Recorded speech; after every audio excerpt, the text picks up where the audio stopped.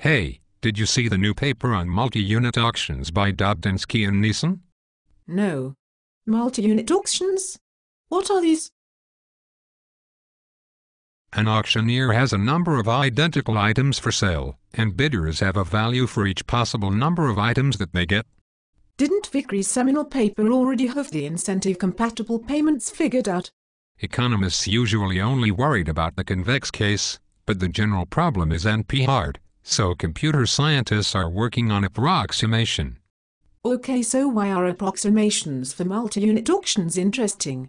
Well, this is the simplest case where you get the clash between incentive constraints and computational ones, the basic problem of algorithmic mechanism design.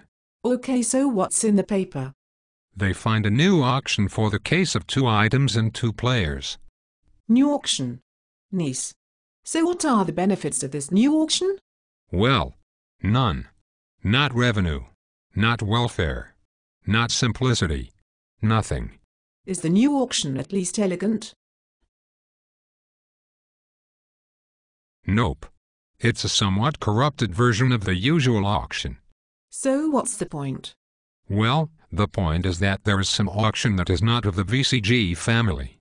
This means that Robert's theorem that shows that in unconstrained domains only VCG mechanisms exist does not apply to auction domains. And the new auction does get good approximation. So maybe there are yet other auction formats or this 2-player 2-item case? Well, they also show that at least for scalable auctions there are none. This is actually most of the technical work in the paper. A lower bound. Is the proof elegant? Not as far as I can tell. They determine the possible price structure in the auction step by growing step. I suppose that the point is that you can do this when looking directly at prices rather than at the allocation.